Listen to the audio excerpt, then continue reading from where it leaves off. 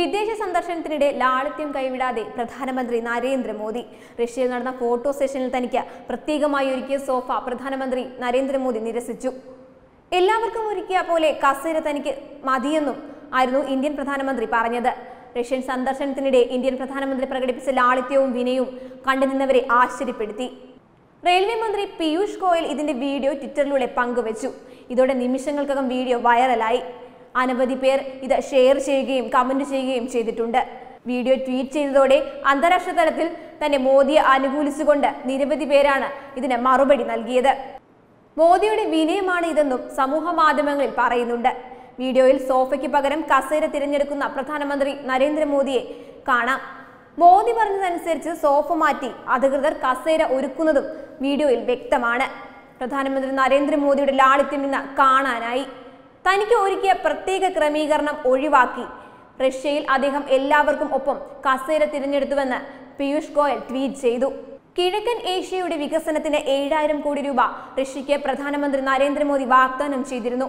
കിഴക്കൻ ഏഷ്യയുടെ വികസനത്തിനായി സഹായം ചെയ്യാൻ ഇന്ത്യൻ സർക്കാർ പ്രതിജ്ഞാബദ്ധമാണെന്നും പ്രധാനമന്ത്രി മോദി പറഞ്ഞു. ആക്ട് ഈസ്റ്റ് നയത്തിന്റെ ഭാഗമായി കിഴക്കൻ ഏഷ്യയുടെ വികസനത്തിനായി ഇന്ത്യൻ സർക്കാർ സഹായം നൽകുന്നുണ്ട്.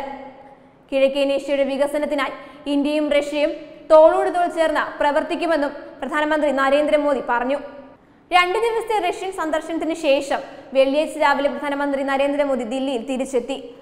മന്ത്രിയായി 2019 മെയ് 30-നാണ് നരേന്ദ്രമോദി സത്യപ്രതിജ്ഞ ചെയ്ത് അധികാരമേറ്റത്. ഇന്ത്യയുടെ സ്വതന്ത്ര ലാബ്ധിക്ക് ശേഷം ജനിച്ച പ്രഥമ പ്രധാനമന്ത്രിയായ മോദി നേരത്തെ 2014 മുതൽ 2019 വരെ പ്രധാനമന്ത്രിയായി രാജ്യത്തെ സേവിച്ചിട്ടുണ്ട്.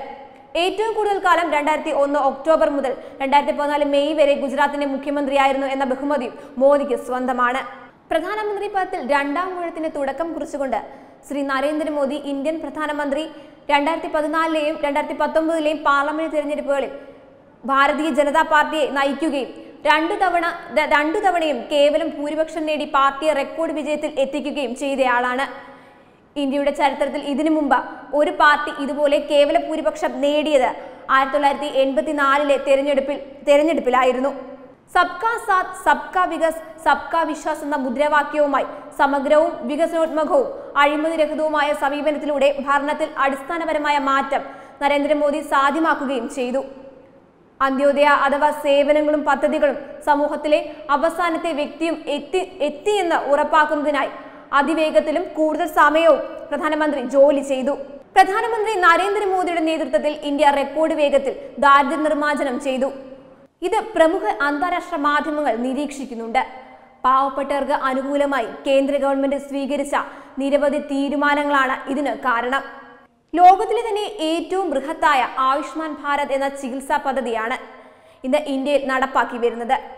പാവപ്പെട്ടവർക്കും ഇടത്തരക്കാരുമായ 50 കോടിയിലധികം ഇന്ത്യൻ പൗരന്മാർക്കാണ് ആയുഷ്മാൻ ഭാരത് പദ്ധതി.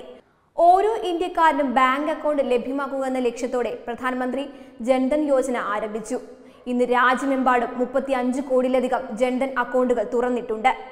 ഈ അക്കൗണ്ടുകൾ വഴി ബാങ്കുമായി ബന്ധമില്ലാത്തവരെ ബാങ്കുമായി ബന്ധിപ്പിച്ചു എന്ന് മാത്രമല്ല, ശാക്തീകരണത്തിലുള്ള മറ്റ് അവസരങ്ങൾ അവർക്ക് മുന്നിൽ തുറക്കുകയും ചെയ്തു. പ്രധാനമന്ത്രി ശ്രം യോഗി മൻധൻ യോജന വഴി ആദ്യം തന്നെ ഇന്ത്യയിലെ അസംഘടിത വിഭാഗത്തിലെ 42 കോടിയിലധികം ജനങ്ങൾക്ക് പെൻഷൻ പരിരക്ഷ അദ്ദേഹം ഉറപ്പാക്കി. 2016-ൽ ആരംഭിച്ച പ്രധാനമന്ത്രി ഉജ്ജ്വൽ യോജന പാവപ്പെട്ടവർക്ക് സൗജന്യമായി പാചകവാതകം ലഭ്യമാക്കി വരുന്നു.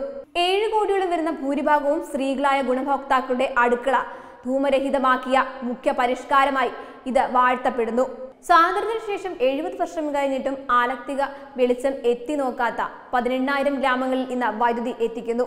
ഇന്ത്യയിൽ ഭവനരഹിതരായി ആരും ഉണ്ടാവരുതെന്ന് ആഗ്രഹിക്കുന്ന പ്രധാനമന്ത്രി നരേന്ദ്രമോദി ഈ ലക്ഷ്യം പൂർത്തിയാക്കാനായി 2014-2019 കാലഘട്ടത്തിൽ 1.25 കോടി ഭവനങ്ങളുടെ നിർമ്മാണം പൂർത്തിയാക്കി.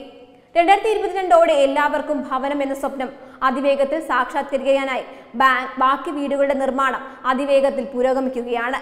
വെബ് ഡെസ്ക് തത്വമൈ ന്യൂസ്.